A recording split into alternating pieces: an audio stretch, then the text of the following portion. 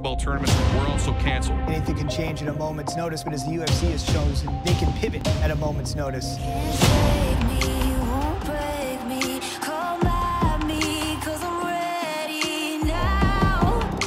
Adversity has long been commonplace for the UFC.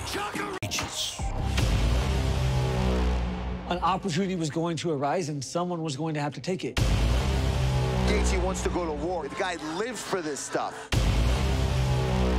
Now I'm in. Now I'm all the way in.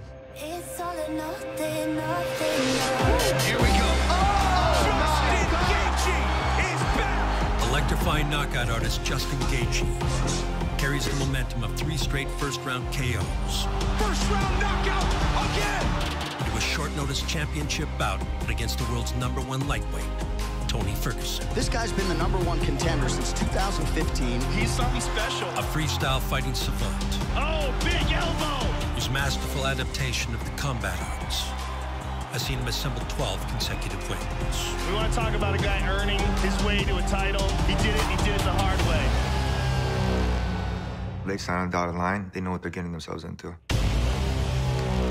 Because a cuckoo is gonna get your ass. I'm gonna break you down. Against all odds, the pair will throw down at UFC 249 for the interim lightweight belt.